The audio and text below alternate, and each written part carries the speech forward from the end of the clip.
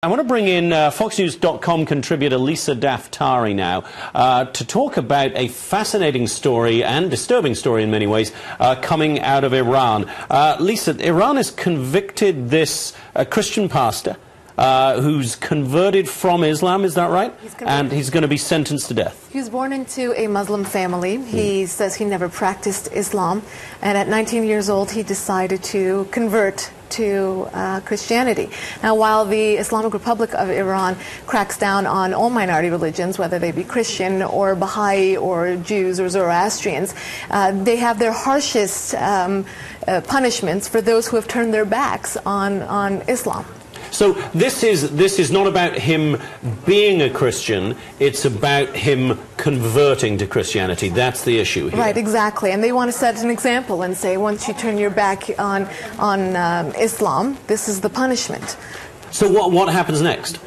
So basically, you know, the frightening thing here is that we don't know what happens next. They've put out an order for his execution, and what happens in Iran is that the Islamic Republic sometimes carries out these execution orders within 48 hours of the order, and sometimes they're dragged out up to 3 years. It's not like, you know, when you think of the American judicial system where there is, you know, a certain process. At any point this may be overturned, and at any point the execution might be carried out in secrecy. Now, do we know how his arrest came about? What was the time frame from the conversion to the arrest, etc.?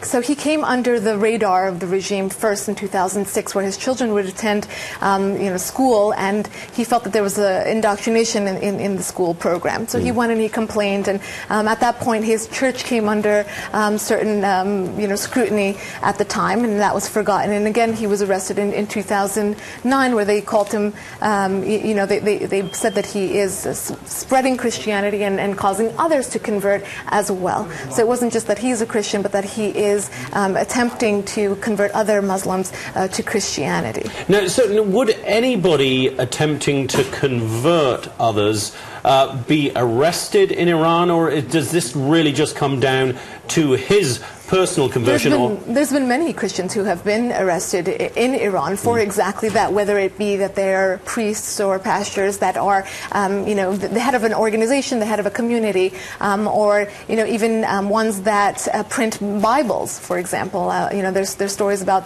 those types of people being arrested. So at times it is just setting an example. Here's one isolated case, but we have to remember. He was.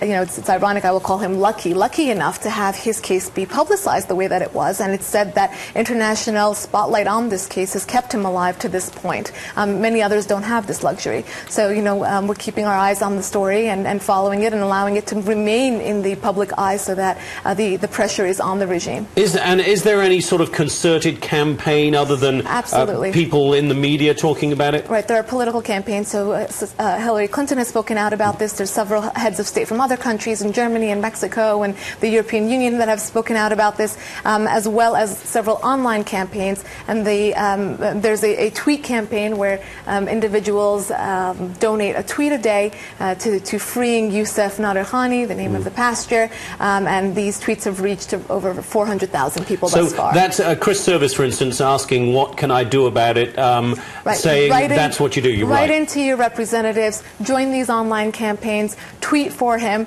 and just get the word out there. There's a story I wrote yesterday on FoxNews.com. Learn about his case, and again, just keep it going, keep it alive.